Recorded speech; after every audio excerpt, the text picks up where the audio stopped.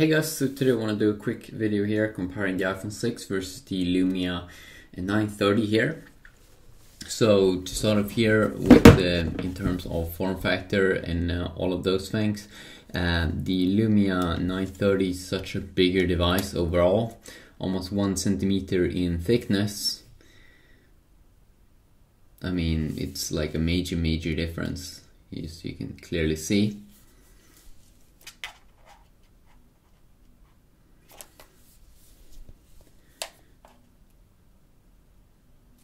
But and this one is not as rounded off in terms of its design compared to the iPhone.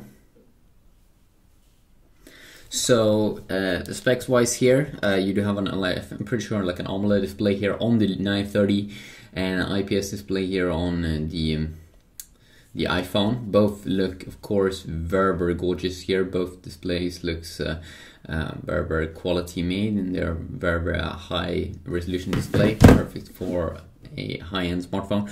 But this one is a little bit bigger here on the Lumia device, which is running Windows Phone 8.1, and the iOS or Apple iPhone here is running iOS 8.1, which is the latest version of iOS. So this one has a 5-inch display, this one has a 1.7-inch display, this one has 32 gigabytes of internal storage, and this one, the iPhone in the stock version here, only has 16 gigabytes of internal storage. You do, of course, have, here on Windows Phone, have 2 menus, one with all of your tasks, and then one place here with all of your apps. And of course, you can also drag down like this. You have a multitasking area. And here on the iPhone, you just have the app section over here. You don't have any tasks, but you do have sort of like a way here inside of the notification center where you can have some widgets, as you see, and you also have a control center where you have some quick toggles here, which I think is a little bit more mature here than on the Lumia device here. As you can see, it's pretty cool. Could be pretty cool when things are moving around. But you do have higher pixel density here. You do have a 1080p display here. Here's a little bit lower resolution display. You do get a 20 megapixel camera here also on the Lumia smartphone, and you also do have 3 capacitive touch buttons down here versus only one like real hardware button here, or yeah, did you call it that? I'm not sure. But only one button down here on the iPhone, a little bit more simpler. And this one, Touch ID, so you can unlock your phone with your thumb, and that's pretty cool.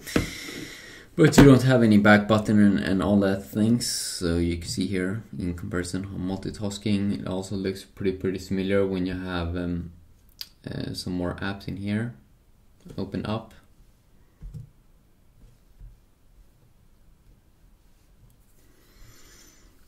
So 8 megapixel camera over here. So let's see if I can find the camera app over here. Camera, I think we do have a lot of different camera apps here. Camera, there we go. So see, 20 megapixel camera. I mean, this one is a very good camera as well. And you do have some pretty cool burst mode ways here, where it will take pictures super quick, like 10 pictures.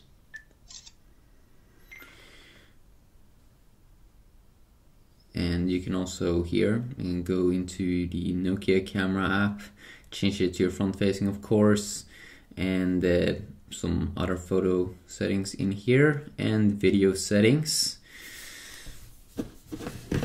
And then of course we do have the iPhone's UI, which I think is a little bit more boring because you do have, it doesn't take use of the full display.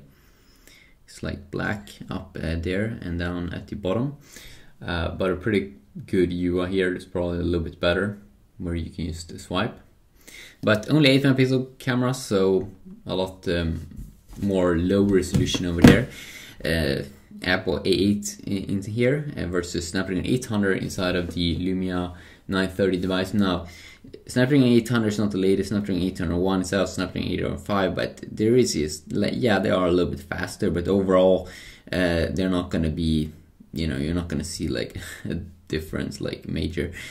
Even with Snapdragon 805 that's coming out now on Note 4, it's like, you know, doesn't really seem to be that impressive compared to Snapdragon 800. Snapdragon 800 is still very, very good.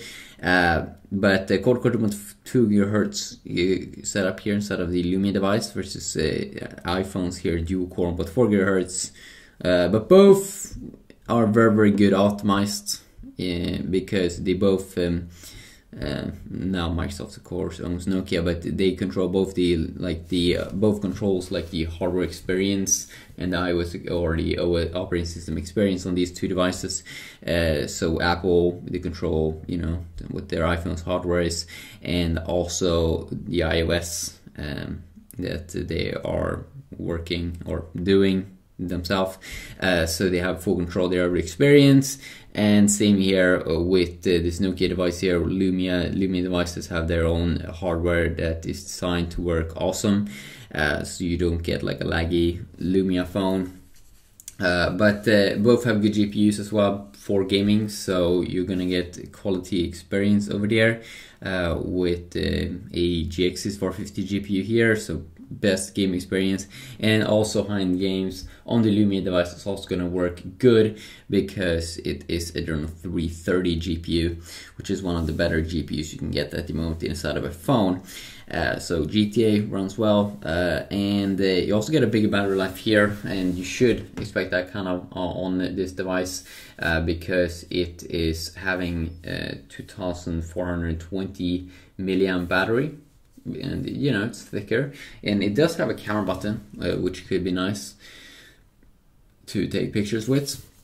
But 2420 milliamp battery versus a 1810 milliamp battery, which is still good for the thinness of this device to still have a battery like that. But yeah, just a quick little look there at the specs and some things. Both are very behind phone. I might do some testing with it if people are interested. So yeah, have an awesome day.